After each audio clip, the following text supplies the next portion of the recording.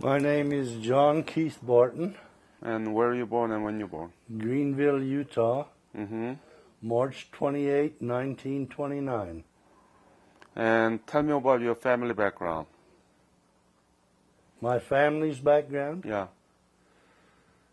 Well, my early progenitors were pioneers to this country, Uh-huh. and my great-grandfather was one of the original settlers of Greenville. So I am a long-time native. Mm-hmm. What school did you go through? I started elementary school in Springville and Provo. Then we moved back here to Beaver, Mm-hmm. and I attended elementary and high school in Beaver. And then I attended Branch Agricultural College in Cedar. Mm-hmm. Then we had the Korean interruption, and I went back to school there for, I think, 1 or 2 semesters after we came home. And that was the size of it. I left school and went to work. You said that many of your classmates went together to Korea. That is correct. How many? Well, I'm not exactly sure. I believe there were 17 that were left here, but you can't pin me down on numbers because I do not remember. I don't know. So what was your specialty in National Guard? Well, after we finished our training up at Fort Lewis, my MOS was a clerk typist, but I worked in the battalion supply section and drove truck and did clerical work. When did you know that you were headed to Korea? What were you thinking? Well, I was working at Geneva Steel at the time they got called up. And I had been in the Guard and been discharged. But one of my schoolmates, my buddy, had just got home from a year's service in the Navy, and I came down back home to visit him. And we'd been down to the movie and were coming back to his home, and he said, for 25 cents, I'd go join up with the Guard and go with him. And so I gave him 25 cents, and we both went down and signed up again and went.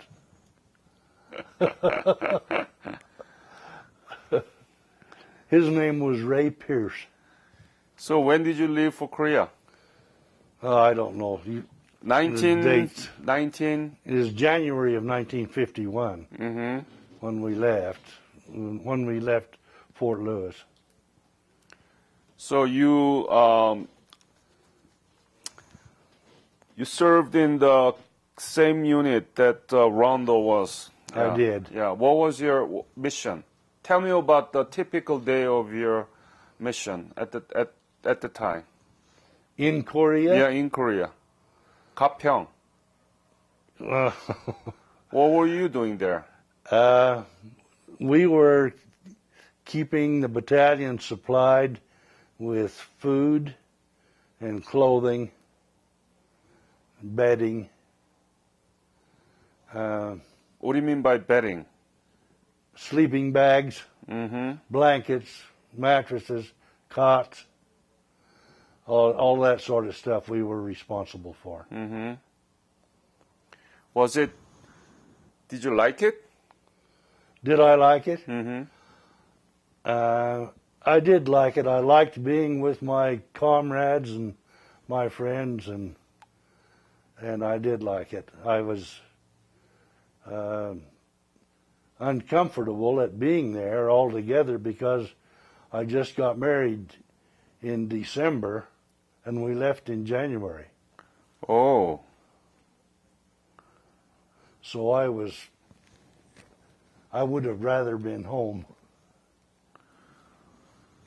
What did your wife say to you at the time that you were leaving? What did she say?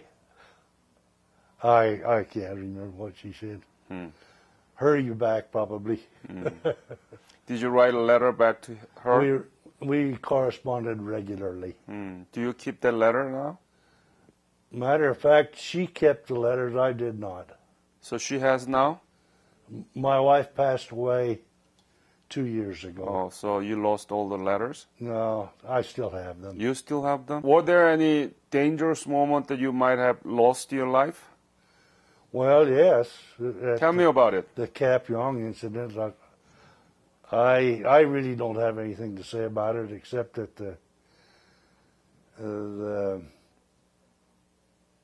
powers that be, whatever they are, kind of looked out for us. We were all in it together pretty much, and it was just meant to be that none of us got hurt. We all got out of it without injuries, you know, and no losses. It's an amazing thing that happened, but yeah. I have no answers for it. Were there any classmates serving with you there? Yes. How many? Well, all of those. All of those 17? Yeah. However, except the one or two that didn't go with us over there. And I can't tell you the numbers. I know of a couple that didn't go for one reason or another. Their age limitations, and. You feel safe. You must have felt safe because you were with the classmate. It gives you a feeling of security. It does, yes. Yeah. Are they still around here? Well, quite a few of them are dead. So there are still about, that I know, there's still 4 or 5 of us here. You believe in God, right? Oh, yes, yes. So how do you think, what was God's providence to you that you had to be in the country, never knew, and you had to risk your life? How do you see that? I have no answer for that. I don't question it. It's just one of those things. Life is what it is. And these things are presented to you. And I think for some reason it's a part of your destined development. I don't know. How did your service in the Korean War affect your life after you returned? One thing about it is I've never wanted to travel since then. Why? You were afraid? No, I just had enough. I decided that there's many things in the world to see, but there's really no place to be because it's just different real estate.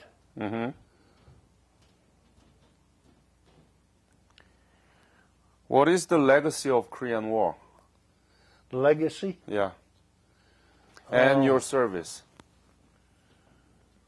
I don't know. I feel like that we as a group had a mission that had to be fulfilled for some people's betterment. The Korean people needed help. The United States people said, we'll help you, and we as a group were just the ones that were called to do it. And I am proud that I served my country.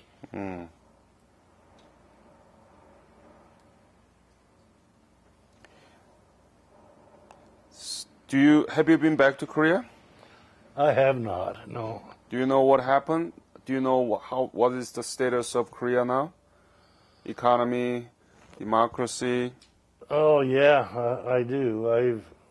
You kind of keep track of things on the TV, you know, in the newspaper, but I know that they have made tremendous strides industrially too, Yeah. in car making, and I think that there is still really problems over there with North Korea, Yeah. and I don't know that they've ever been really settled, nor whether they ever will be or not. It kind of reminds me of the Jewish situation. Uh-huh. There's just no end to it, it seems like. It goes on and on. And I don't know what the reason is. These things are beyond me. I don't have the background nor the intelligence to deal with them. You're very honest, man, straightforward. I really appreciate it. Anything else that you want to add to this interview? No, not unless there's something you want to ask me that. Yeah, let me figure it out. Do you have grandchildren in the age of high school or the college? I have grandchildren who are, well, one of them is just finishing his internship as a doctor. One of them is an attorney that graduated from Harvard. Wow. I have, let's see, I have two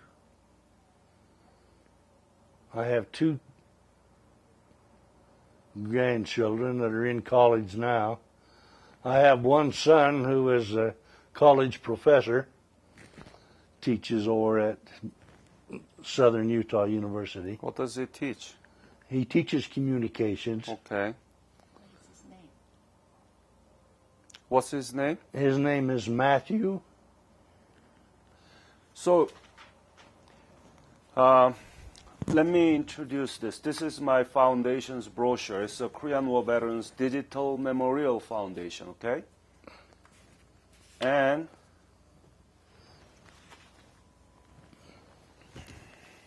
my foundation launched the Korean War Veteran Youth Corps last year.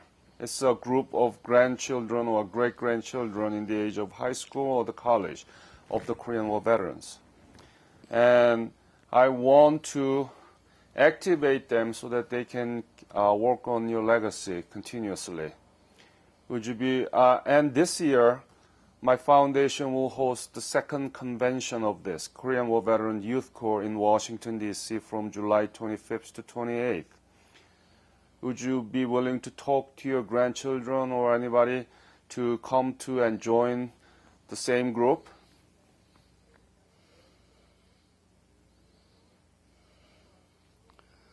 Would I be willing to talk to them? Yeah.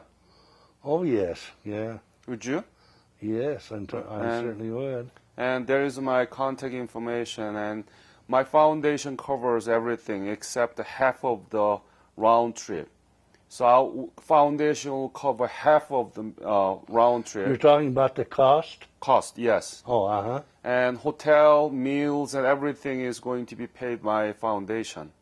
I just want to create this group so that they can learn from the Korean War and from the history and respect and honor their grandfather's service and sacrifice. Mm-hmm. So that's why I created this, and I need more youth so that they can grow out of it.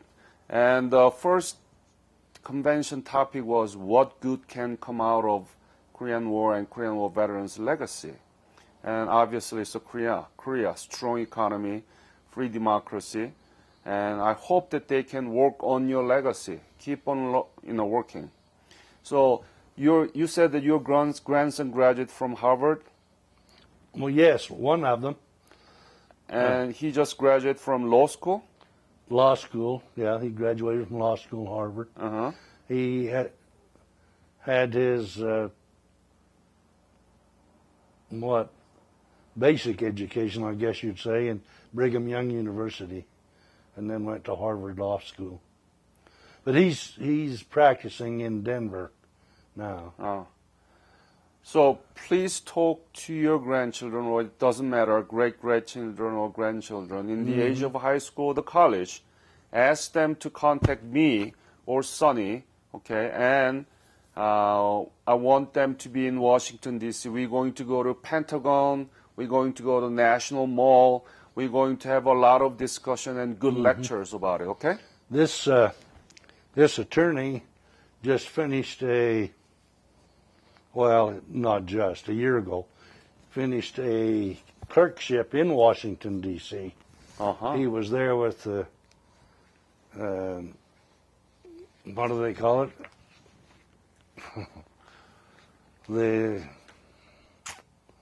Oh boy. Whatever. Could you ask him to contact me? I can. All right.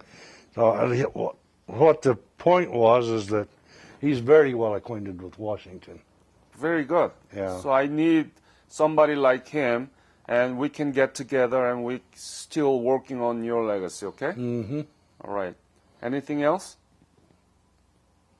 Not unless you have something else you want to know. So can you promise me that you're going to talk to them? I will talk to him, yes. Thank you.